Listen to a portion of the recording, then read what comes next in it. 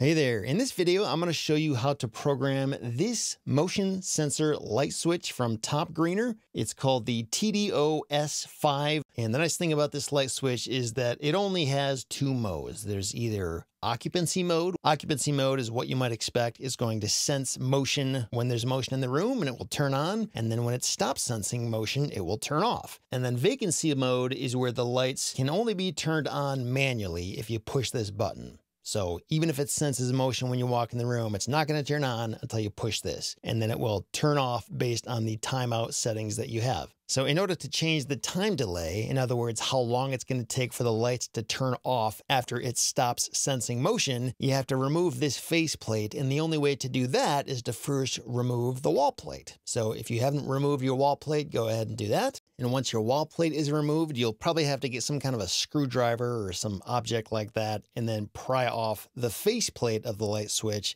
And then once it's removed, you're going to see two dials here. And the one on the left is the range dial. And the idea behind this is to tell the light switch, how sensitive do you want this motion sensor to be? Like how far away should a person have to be in order for it to detect that motion and turn the lights on, or, wait for it to turn off? And I believe by default, when it comes from the factory, it's going to be right in the middle between 2 and 3. But wherever it's at, the whole idea with this is if you turn it all the way to the left, counterclockwise by the 1, that's going to be 30% sensitivity. In other words, not very sensitive.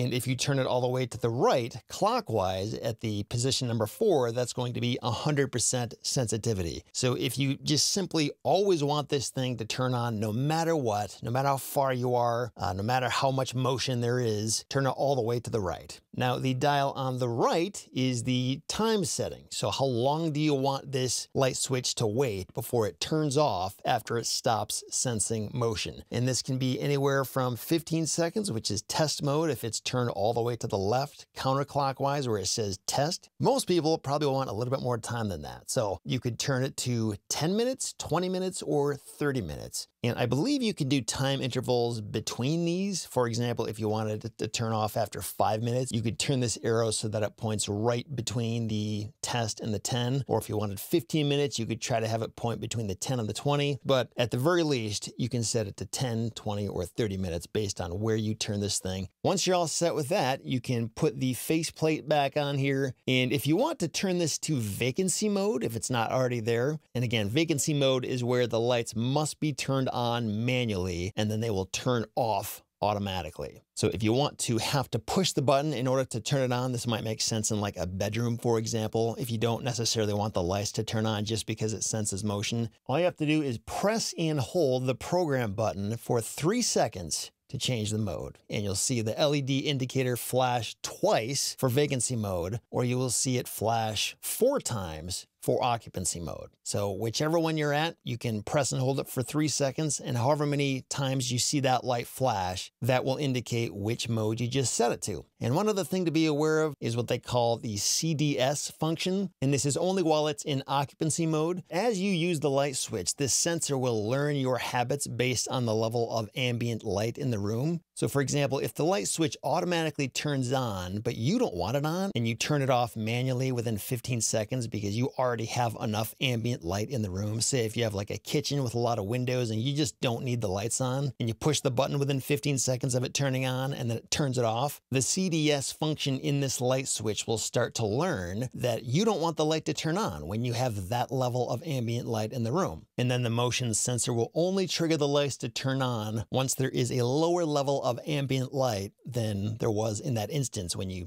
told it to turn off. So all you have to do to train this light switch to behave the way that you want it to is just to push the button when it's not doing what you want, and it will start to learn. So there you go. That's how you program this light switch. I wish you all the best. Thanks for watching. If you found this helpful, please like the video, and I'll talk to you next time.